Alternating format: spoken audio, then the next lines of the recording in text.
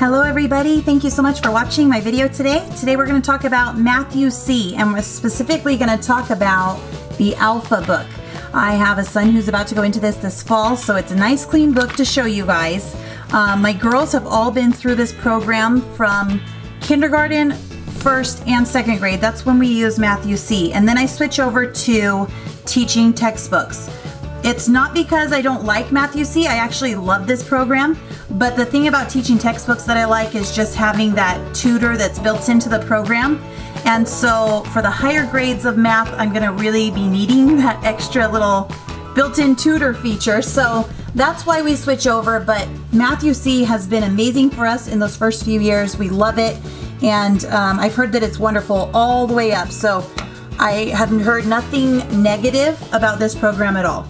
I love it. Anyways, I just wanted to show you guys real quick, for those of you who have never gotten your hands on one of the books or the manipulatives, I just want to give you a good look at what exactly it looks like, and so let's get to it. First, let's look at the book. This again is the Alpha book, and this is for, I think it's the equivalent to like first grade. So we have single digit, addition, and subtraction.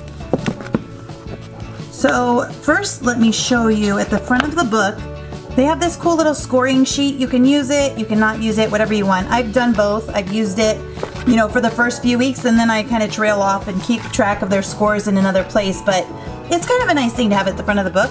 So if you want a quick look, let me start here. Here's a quick look at what is covered in all of these lessons here. The lessons are broken up into little sub-lessons, okay? So when it says that lesson 1 is place value, there's actually 6, even 7, because sometimes there's a part G. I don't know why it's not listed here, but there's a lesson G that's also included. So anyways, that is the first little score sheet with the table of contents there. This book is not colorful, so if you're looking for colorful, you will not find it here, but it has not been a problem at all for my kids. They've got plenty of little pictures in here, as you can see, that keep it interesting enough for them.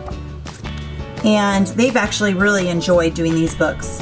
Sometimes if the lesson is very easy, my daughter has been known to do 2-3 lessons a day if they get a really good grasp on the subject and can kind of just fly through a few lessons, then that's what they do. And other days there's times when maybe the concept is a little bit more difficult and challenging, or they're just having an off day and they'll do just one lesson. So the front and back of this one, for example. So that's one lesson right there, is the front and back of the paper. So really it's very flexible. My daughter has flown through this book, and I've had others who have kind of gone a little bit slower, but it's a really, really well put together program, and we really love it. So lots of practice. Also, another thing to note, the lessons that are C, D, E, F, I'm sorry, not C. The lessons that are D, E, F, and G are all review, basically. A, B, C of each lesson is still teaching the new concept, but then once you hit lesson D, for example, so they're doing what they've been learning in this lesson, but also in the back, this is review of stuff that they've already learned.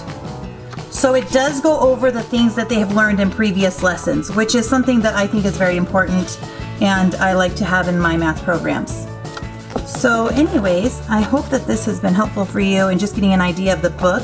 By the end of the book, they are doing subtraction. Here's a good example. This is 30B. They're doing some subtraction problems. They have a lot of word problems in here. So I guess that's about it. Also, they get introduced to the clock, which is pretty cool. And Math-U-See has a really neat way for the kids to learn how to tell time using the blocks, the manipulatives. So it's kind of cool. So now that we've looked at the book, let's take a look at the math manipulatives. As you can see, we've had some kids coloring on our little box here, but it has not ruined the function of it, so I'm okay with it. It comes with blocks. It does not come with this many blocks. This is probably 2 or 3 sets of the manipulative blocks. I'm guessing about 2 sets of them. I've gotten a few sets over the years just because I like to have more. I have multiple children using them. One set is definitely enough for one child, but if you've got multiple kids using the blocks at the same time, it might be nice to get yourself an extra set. So as you can see, we have 10 blocks, 9, 8, 7, 6, all the way down to 1. These yellow ones here are not part of Matthew C. I actually have these from a different manipulatives kit, so those do not come with it. Another block that comes with these is the 100 block. He obviously does not fit in my box very nicely. Oh, look at that. Oh, that's interesting. So yeah, it comes with a few of these big 100 blocks as well. So I wanted to give you guys a quick idea about how do they do math with these manipulatives. So the obvious way, you know, is just counting, of course.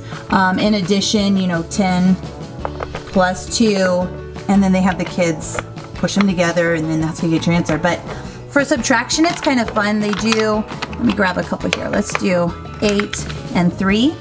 So they would have them flip it upside down, and they have them either stack it on top of here and then count the remaining ones, or they'll even have them just kind of set it next to there, and then they count the remaining ones. For different equations, they'll say, okay, 2 plus what equals 8. And so the kid's job is to figure out which block will fit in this space here to be equal to the 8. So as we know, it's 6. So once they put the 6 in there, they'll see, oh look, it matches up. So it's a really good way for the kids to get an idea of how numbers go together, how they work, and Matthew C does a great job of teaching place value, which for my kids has been an awesome foundation. Regardless of what type of math they're going into, just having that foundation of place value and how numbers work, this has been a wonderful program to start them off with, and that's why I have really, really loved it. If you guys have any questions about Matthew C, I can do my best to answer them. As I've said before, I've only gone up through the beta book, which is the 3rd one in the series. So if you have any questions, let me know please down in the comments. I'd love to answer them for you. If you like this video and would like to see more homeschool videos, please subscribe to our channel. I am planning on doing many more homeschool related videos in the future, coming up pretty soon. We have a lot of exciting plans, so please subscribe to our channel if you would like to, and we will see you guys in the next video. Thank you so much for watching.